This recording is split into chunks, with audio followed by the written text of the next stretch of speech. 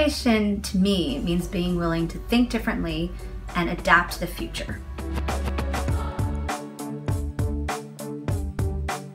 I get inspired when I discover new food, new writing, new places, anything that's outside my own worldview that I can draw inspiration from and think about new ways of storytelling.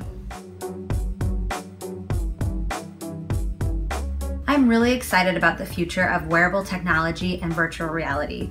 Thinking about how to do storytelling on watches or eyeglasses or even in your car is an exciting new storytelling format.